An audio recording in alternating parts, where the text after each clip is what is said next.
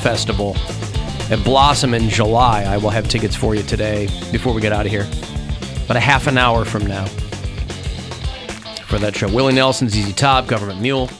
Another $1,000 for you about 10 minutes from now, 3:30. Another keyword to get you a grand and go fund yourself. The second of the Guardians doubleheader is supposed to go off around 4:40, so we'll get out of here a couple minutes before that. Right now, they're the top of the sixth, and they're tied at 3. So that's good. Guardians have come from behind. Padres are a very good team right now. So we'll see what happens. That guy who always just MFs me on social media, just screaming at me when I'm on instead of the ball game. Mm-hmm. How dare you? He wrote me.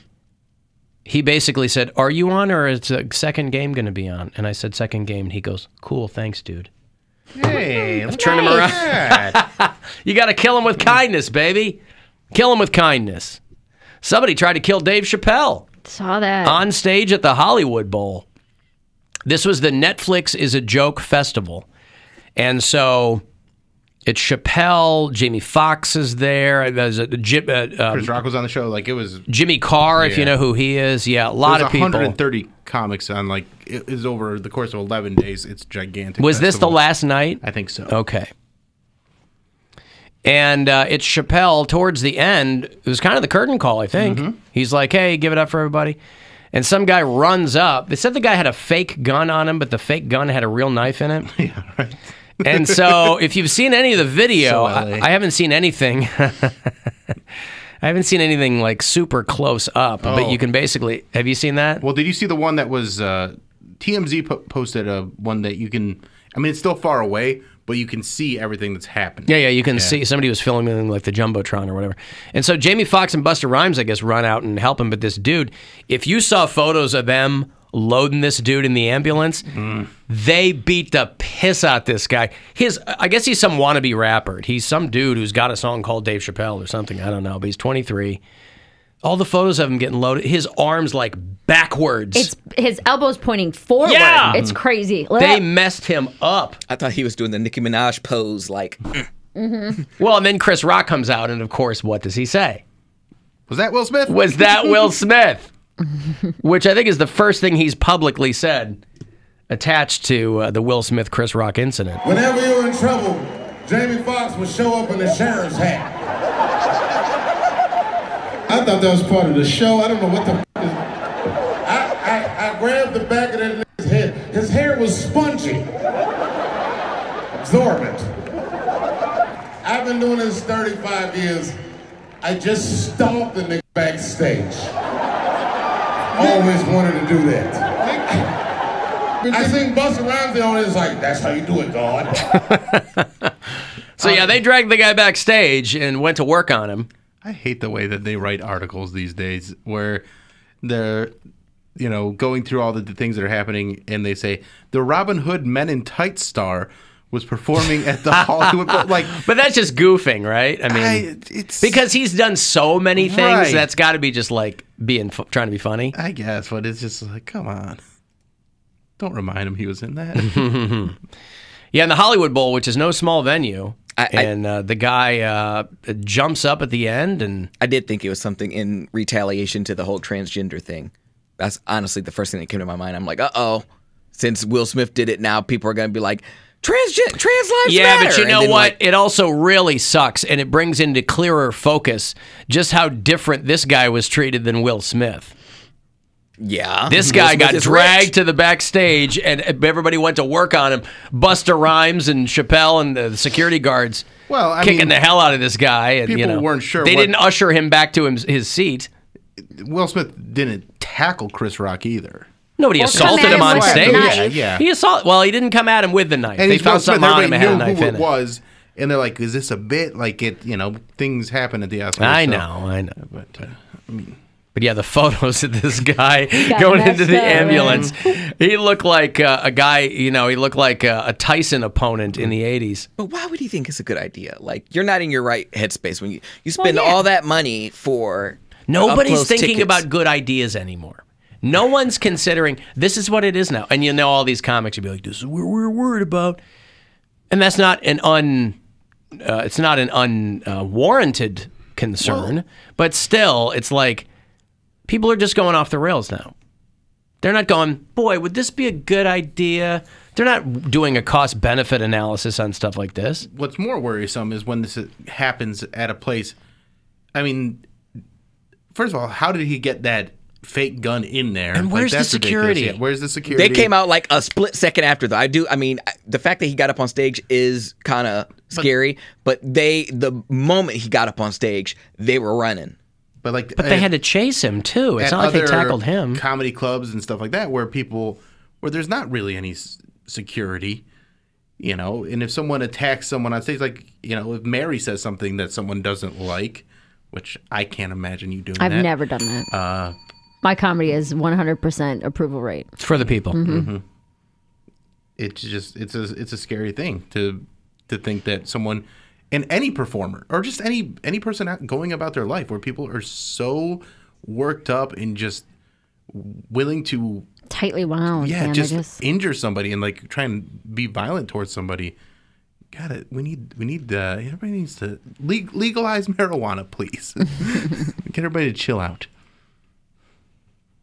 Well, anyway, that happened, and so they're talking about that. Chappelle attacked. Shout out to Jamie Foxx, by the way. Jamie, whenever you're in trouble, Jamie Foxx would show up in a sheriff's hat. I thought that was part of the show. I don't know what the... Listen, I just want to say, man, I've had an incredible time. This man is an absolute genius. We got to make sure we protect him at all times, man. This is what it's about. People forget Jamie Foxx is a stand-up. Yeah. He's pretty good, too. He does everything. Yeah. He's a talented guy. He can sing, he can act. Went to college on a piano scholarship. For people who don't think he's a legit musician. Ooh, I had that. My brother had that Unpredictable album. That Jamie Foxx album. Is that what it's called? Unpredictable. Unpredictable. Yep. Out here, man. This means everything, man. You're a genius, you're a legend. I enjoyed myself thoroughly, and we're not going to let nothing happen to you. Everybody compose yourselves. I wanted this to be a peaceful moment, and I'm sure now it is. And now it is. They just tossed that dude into an ambulance. Do you know the capacity of that arena? It's big. Okay. Hollywood Bowl is probably, 15,000 people. It's a big venue. 17.5. Wow. Yeah. Out there in the hills. And, packed house, obviously. That's a pretty neat venue. I mean, just in the middle of the mountains. Yeah, it's great. So we're getting more info on the guy. He's 23. They refer to him as a wannabe rapper, but I'm like, if you're a rapper, you're a rapper. I mean, I assume they mean wannabe successful rapper, but. Well, that's the goal. Yeah. Isaiah Lee is the guy. Being held on $30,000 bail. But yeah, the guy kind of like went to tackle Dave around the waist or something, and then they both fell over, I guess. But Dave kind of got knocked on his heels. I don't know if he went down the whole way. Dave went down, but I don't think he just kind of got knocked off balance. And what this guy didn't do right is he dove at Dave. You don't want to leave your feet until you make contact, because you want to use your legs to push through. So my other did not question, play football. My other question was, how did anyone have a cell phone? Oh, you can break those bags open. Oh, you can? Yeah. Don't they take the bag? No. No. Oh, you just have the bag with you. Magnetic. I see. Yeah. I wasn't sure. I thought maybe, I know Chappelle does those yonder bags at his shows. I thought maybe a festival show wasn't doing that. No, they still With did that. a lineup like that, I mean, you That's would what have I would to. think too, but I Yeah. didn't know. I was like, Yeah, there's always people, and then people sneak. I mean, the guy was able to sneak a fake gun that has a knife in it. I'm sure someone was able to sneak a cell phone in. Knife gun. He came at me with a knife gun. Just think a month or two, everybody will have a concealed gun on them legally. Yeah. Alan, I prefer to call Dave Chappelle former co-star of Con Air. Yeah, that too. Yep. The movie, not the hairdryer company. Ah, I was confused. Wasn't he in Blue Said, Streak? why would a bald guy be doing hairdryer commercials? He absolutely was in Blue Streak, yeah. with Martin Lawrence. Gay. I'm broken. I need money too. What? When he's like, he's getting interviewed by the cops or something. In Blue Street? Yeah. And I don't like, remember the movie. They're stealing diamonds is what they're trying to do. And he's not ratting out Martin Lawrence, but like, I can't remember. All I can exactly tell you like, is that he's gay. Right. They're like, what about your accomplice? Like, all I can tell you is that he was gay. Gay. Yay! Wow. And then what was his character's name in Nutty Professor? Reggie? Reggie something, Yeah, yeah. I think it might have just been Oh, wait, Reggie. the big like Cat in the Comment, Hat yeah. thing or whatever? All He had these his movies. underwear pulled like way up high. He was the Randy character of the Clumps. Okay, let me give you some money. It's $1,000. It's a chance for you to go fund yourself. So listen closely and good luck. The Buzzard wants you to go fund yourself and score $1,000. Enter the nationwide keyword WIN at WMMS.com. That's WIN. Enter it now at WMMS.com. And good luck from Buzzard Radio. I mentioned it in passing earlier, but I've gotten a lot of very nice messages from people about today being my 30th anniversary in radio. I started in radio May 4th, 1992. And I've got some exceedingly kind messages from people. And I was going to do, a few months back, I was like, well, this date's coming up. I think of it as a big deal. I'm going to find like old audio and things like that. And then I started going through stuff. And and a lot, and having nothing to do with my skill level, by the way. My skill level now is pretty much the same. Having to do with content. A lot has changed in 30 years. And I have written and produced hundreds of bits over the course of my career. And I was going through, and the more I went through, I was like, Jesus. I texted a buddy of mine who's also still in radio. And I go, oh my God, the stuff we used to do. Yeah. That he and we didn't work together, but I mean, the stuff that we used to do content-wise, I'm like, I can't air most of these things. Yeah, you'll get fired. And so I was listening to some things, and then it occurred to me, too, that it would just be a big deal to me. And not really a big deal to this audience. This audience has only known me for 12 of my 30 years. And so the length of my career, I'm happy and I'm proud and I'm extraordinarily surprised that I'm still doing it. But it occurred to me that all that would have just, nobody would really care other than me. Because, the different cities I've worked in, I've had different, half my career was a solo show. And all the people that I've had working with me along the way, it'd be different if like this show had been around for 30 years with all of us, right? Yeah. That would be a whole different thing. But it's just been my show for 30 years. And so I was like, well, that's not really it's not going to hit the way that I want it to hit. And it would have been a lot of, and again, like I said, I was going through, I have binders full of discs and some mini discs and some CDRs and there's cassettes. And I was starting to think about this like around Christmas. I was like, well, that would be fun because there's some really old, funny stuff. But I'm like, it would just be for me. That's okay. Not really. I mean, I can enjoy it. I think we all would I enjoy can it. sit at home and listen to the stuff if I wanted to. But we would like to hear it. We like to Yeah. hear the evolution of Alan. Yes. From, the inappropriate when you weren't woke to who you are now. Yeah. And Well- I understand, though, it would be a lot of work. Well, it was less that, and the more I went through things, I was like, well, the things that I think are very, very funny, I simply can't air them. And so it's, but I've gotten some very nice messages from people. Mark is a regular. He wrote me a very, very nice letter. He drives, he's a school teacher. He drives from Greene to Parma every day. Ooh, that's a haul. And back. 80 miles both ways. And so, yeah, that's that's a big deal. So, but yeah, the more I thought about it, I was like, wow. But it is wild, too, to consider how much has changed. Not just in kind of the mechanics of this work, but also in kind of the content.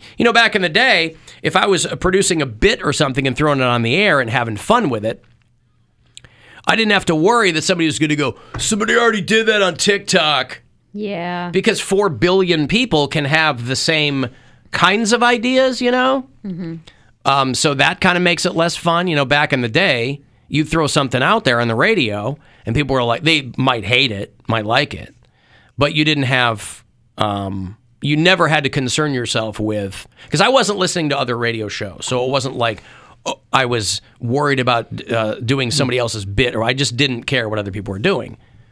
And so I knew that those things weren't necessarily going to bleed. Or the people that I listened to as a kid that I liked a lot, I was like, well, that's not going to bleed in because it's a completely different kind of thing. But 30 years is 30 years. It's a long time. It's very long impressive. It's a really long time. Congratulations. And as a surprise, we have some people coming in to say, to show their respects. Here's Ray Romano. Hey, Ray Romano's here. It's 30 years. I've been doing comedy a long time, too. Ruth Langmore would also like to say Oh, something. yeah. To you. Oh, Ruth. I love when Ruth Langmore comes by. Alan, I don't like a lot of comedy. I don't like laughing. I'm a very serious person, but I will say that over the last 30 years, even though I'm only 29, I have enjoyed listening to your show, and thank God you haven't quit yet, but if you do, I understand. 20, even though I'm 29.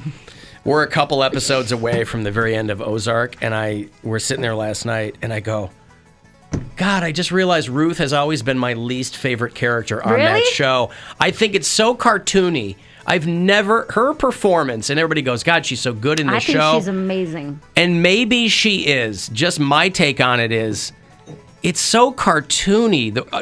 Compared to everybody else. Yeah, I don't know, man.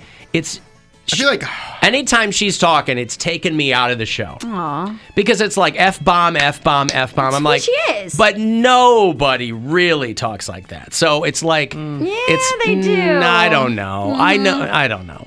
Whatever. Uneducated people talk like that. I know plenty of uneducated people. I'm just saying, like, it just takes me out of that show a little bit. So the day that everything happened with the cat, that she peed on the couch and everything was going on, my boyfriend and I stayed in separate parts of the house the entire day. We didn't talk. We were not having You were a good avoiding time. each Yes. other. So I went in to get something out of my car, and I went into the back room, and I was so mad he had Ozark on. I was like, are you watching Ozark right now? And he was like, yeah, why? And I was like, what do you mean, yeah, why? I was like, this is one of my You guys are favorite really shows. sticking it to each other. Well, this was so petty. After all the cat stuff. And I was like, how far into this are you? And it was like, it said season 4, episode 14. And he goes, I think this is like the last episode. And I was like, so you just watched all of them without me? And he was like, I didn't know you wanted to watch it. I was like, I have an entire bit about this movie. So Doesn't mean you want to watch it. So it's just one more thing that I think he knew I would have been upset about. Wow. And so he did it on purpose. And so I was like, after all the cat stuff, this is everything I tried. No one knows how to get under your skin more than your spouse. the right? fact that You guys are do in a that, mutually though, assured destruction, aren't you? Yeah. Now, I don't know if it was what on will be purpose or not. longer? Alan's career or Mary's relationship? I was very upset though. We also have one of our British listeners. Oh, yeah? Yeah. British Poundcake is here to Oh, British Poundcake. congratulate you on 30 years. I hate the show. Congratulations on your 30 years. Wow, that's pretty good. He's worked on it and he's doing a good job. Oh, good job. Yeah. Thank you, William. Ray Romano. Billiam. Yeah. Everybody likes me. Everyone Loves likes me. too. He just And puts his this finger out. Brittany, I just want to say happy birthday and thank you for the Happy time birthday. you put on. I didn't get you present because I don't make any money. But I want to say that your radio show helps me when I want to cut my nails and when I have to do my hair. So thank you for everything you've done for the community. I love you and this Brittany. Oh, thank you, Brittany. I appreciate In this that. break. Thank you, Whitney. That's very sweet. It's not British pound cake sweet, but it's okay. Yeah, now there's people giving me Ozark spoilers. Thanks, guys. I appreciate that a lot. Oh, That's and it's cool. on the screen in front of you. Yeah, I see know. it. Nothing I can do about People that. dicks like that. I don't think they're trying to be dicks. I think that they're just like, But Did you see Dead to Me? It's coming back this fall. You like that show, yeah, right? I think so. I can't wait. Gwen started watching it, and I started watching it too. So I was like, "Oh yeah, it's okay." It's the last season of it. Yeah, Moon Knight's wrapping up. I like that a lot. So many things are starting. I can't wait. So many things are starting. Alan, I'm educated, and I say a lot of F words. Yeah, no, listen, for whatever reason, just that character, there's something about it that... Is it because she's a woman? I think that's what it is. You know, I don't like to hear the salty language from the ladies. Right. Women No, shouldn't she's- speak that way. Hey, man, women shouldn't speak at all, if you catch my drift. Seen and not heard, am I right? Yeah! Alan, I cuss like a sailor all the time. I'm a 47-year-old female. Again, classy gals out here. The clip that went around, it's not necessarily a spoiler, but the one where Julia Garner, Ruth Langmore is shouting, if you want to stop me, you're gonna have to kill me. When I watched that, I had chills, I had tears in my eyes because it felt so real that I was like, if I were in the situation she were in, this is a very real response. That scene, yes. But I think it's more like the bulk of her character is people walking up going, can I help you? Well, I effing hope you can. I effing think that. I'm like, oh, okay. And it's really, I don't care about the words. I don't care at all. It's just that maybe it's the difference between her reaction to other characters and their I don't know what it is. I just, we were watching it last night. Yeah. And I was like, man, I just realized.